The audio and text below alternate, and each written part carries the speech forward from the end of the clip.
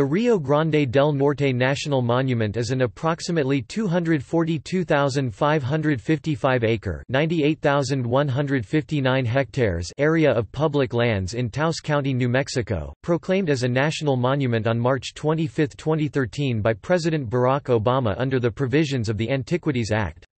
It consists of the Rio Grande Gorge and surrounding lands, managed by the Bureau of Land Management (BLM). The monument includes two BLM recreation areas, a portion of the Rio Grande designated as a Wild and Scenic River, and the Red River Wild and Scenic River.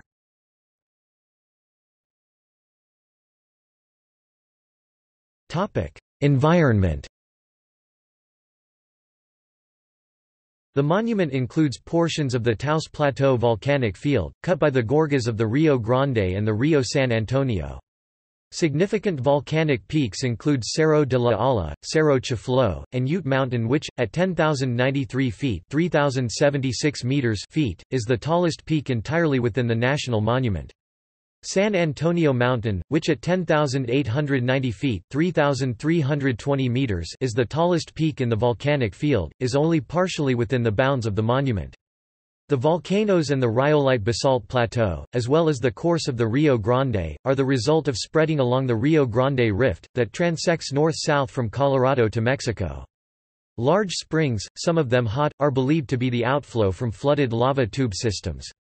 Ecosystems vary from willow and cottonwood stands along the rivers to sagebrush plains on the plateau, transitioning to pinyon pine in the hills and ponderosa pine and Douglas fir in the mountains. The monument provides habitat for a variety of resident and migrant birds. Large mammals include elk, mule deer, pronghorn and bighorn sheep, as well as predators such as cougar, bobcat, river otters, black bears and coyotes. The plateau provides winter range for many of the larger grazing animals.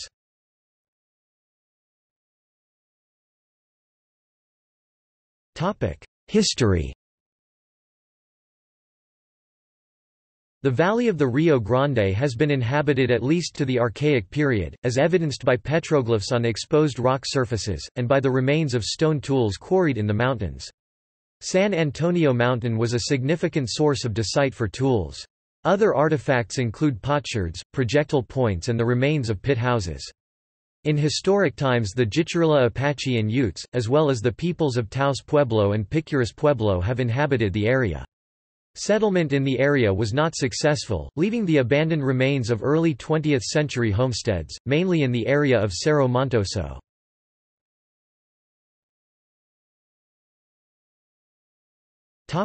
Activities.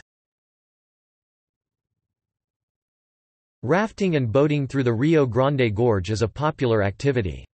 Rapids vary between Class 2 and Class 5 rafting and boating trips are available from commercial outfitters.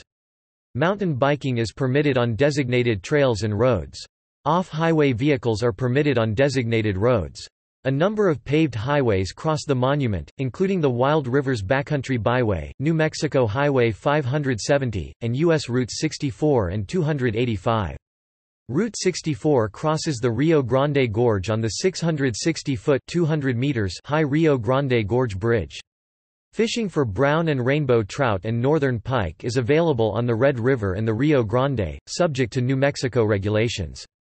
Hunting is also permitted in the monument, subject to game regulations. There are 5 campgrounds located within the monument, one in the River Gorge.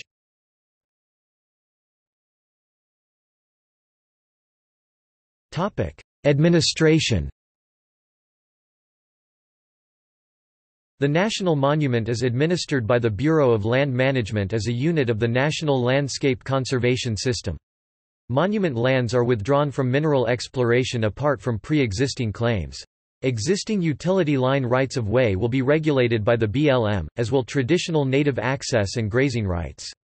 The use of motorized vehicles is permitted only on designated roads. 2 BLM visitor centers serve the monument. The Wild Rivers Visitor Center is located in the Wild Rivers Recreation Area near Cuesta. The Rio Grande Gorge Visitor Center is near the Orilla Verde Recreation Area near Pilar. The monument is administered from the BLM's Taos Field Office.